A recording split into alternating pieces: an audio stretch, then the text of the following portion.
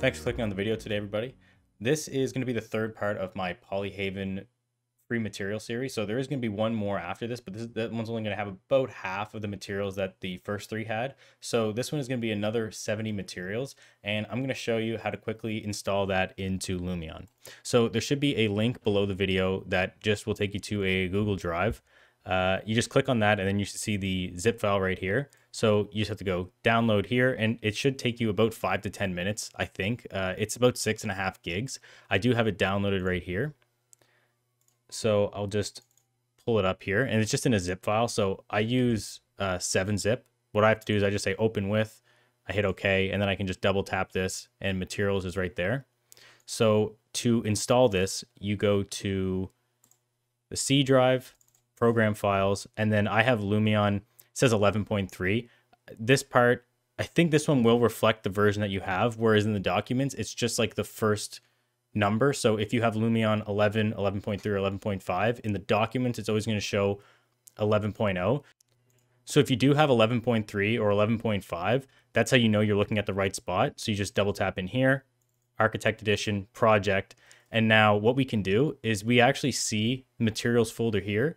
We're going to take this one and we're going to drag it into this folder, but not into the materials folder. You want to drag it into the project folder.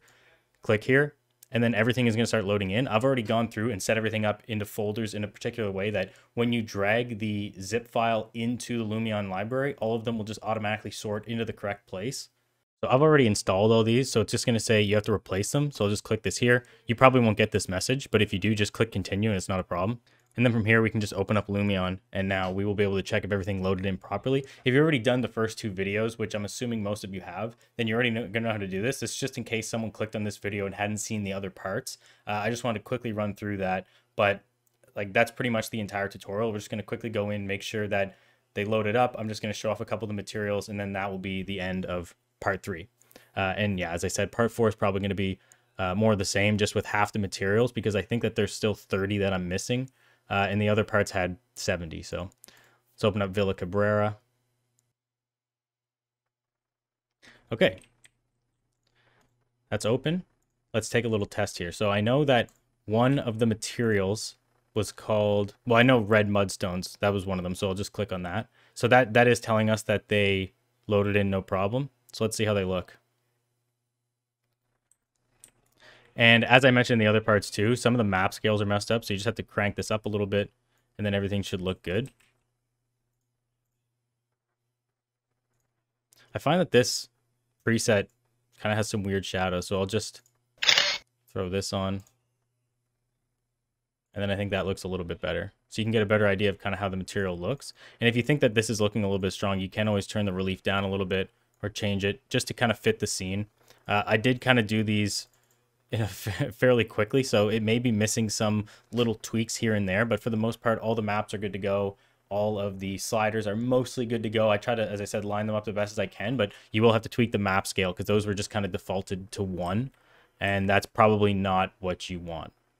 And then the last thing we'll do is we'll just check one of the stone materials that we brought in. So we'll go outdoor, stone,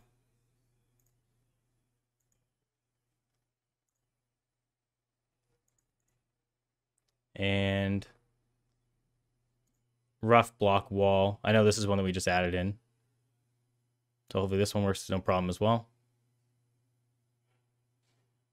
And this is something I mentioned in other videos as well. These are pretty heavy assets, so I wouldn't go completely overboard with these. They are great to have, but I wouldn't put like 30 or 40 of them in one of your scenes.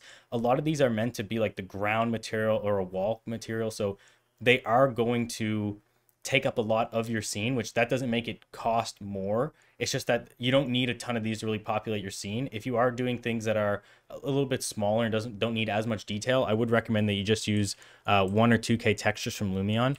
I'm not sure yet if I'm going to convert all of these into 1 and 2K format. I know that Polyhaven had mentioned that they would like that, so maybe down the road I'll do that, but I wanted to focus on 4K first because these should be a step up from the Lumion library, the ones that ships with it.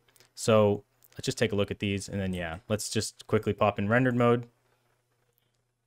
And everything is looking good.